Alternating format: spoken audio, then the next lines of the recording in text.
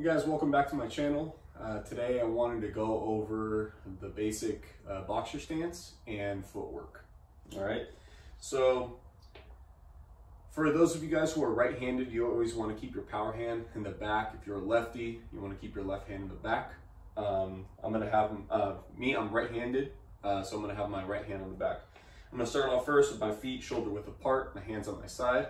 I'm going to take a natural step with my left foot. Again, if you're left-handed, you're going to do the opposite of what I'm doing.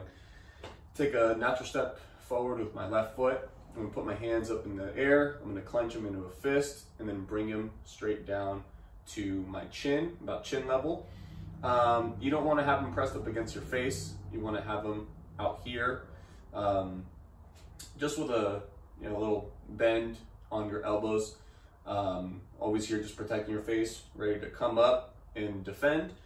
I'm going to turn my hips off to the side, not too far like you're riding a skateboard, but I'm just going to slightly turn my hips.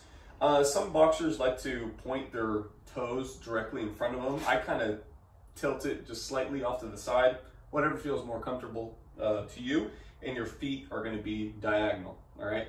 Next, I'm going to bend my knees, not too far down, but I'm going to bend my knees. Make sure that you're bending at the knees, you're not bending your hips and sticking your butt out. But just like if I was doing a squat from this position, I'm going to bend my knees, and my chin is going to be tucked in. All right, my chin's going to be tucked in. I'm not going to stick it out right there, make myself vulnerable to uppercuts or other strikes in this area. So my elbows are in, my chin is tucked in, my knees are bent. My legs are diagonal, and the other thing that's important is you're not going to be flat-footed. All right, your feet, your heels are not going to be on the ground. You're going to be light on your feet, so you're going to be on your toes. All right, you see a lot of boxers when they're getting ready for fight and they're training. They're not standing like this. All right, they're shifting their weight forward and backward. All right, so from here, I'm gonna go on to my basic movement. All right.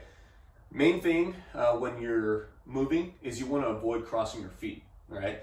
So if I wanted to move to my left, I'm not gonna step over with my right foot and cross my feet because I have a very bad base, and I'm making myself vulnerable to if I get hit, if I get caught with a straight punch or even a hook, I'm gonna go down. All right. So you always want to have a good base. So when I'm in my stance here, I want to move over to my left. I'm going to step over my left foot first, and my right leg is going to follow. If I stepped over 5 inches with my left foot, I'm going to step over 5 inches with my back foot. You always want to end where you left off. So same principle goes if you move forward or back or to your right. If I'm going to move to my right, I'm going to step with my right leg first. My left leg is going to follow. If I'm going to move forward, I'm going to step with my lead foot, my back leg is going to follow. If I'm going to move back leg goes first, next leg is going to follow. Show you guys what that looks like from the side. I'm in my fighter stance.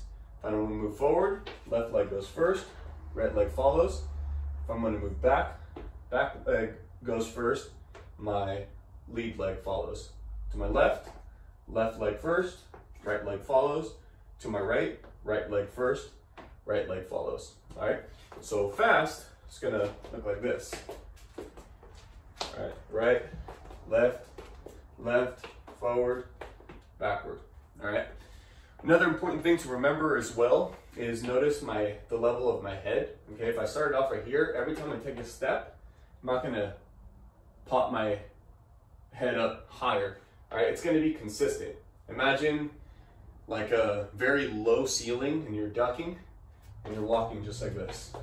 All right. So again, you want to end off exactly like you started. When you're moving left and right, when you're first starting off, sometimes people want to kind of step like this. Right?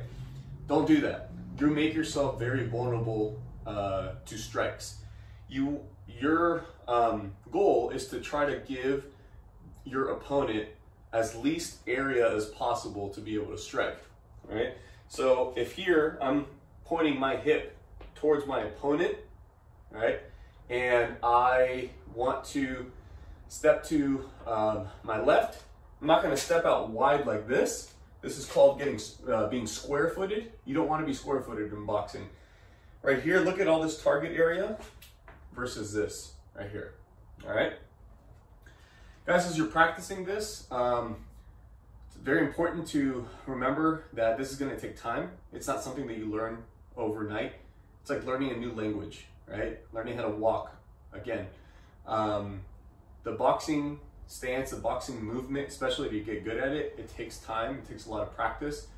If you record yourself, it's something that you can go back and you can watch your mistakes and fix your mistakes. Or also if you have a mirror, you can look at your stance in front of the mirror and be able to practice. But be patient, practice often, and you're gonna get it.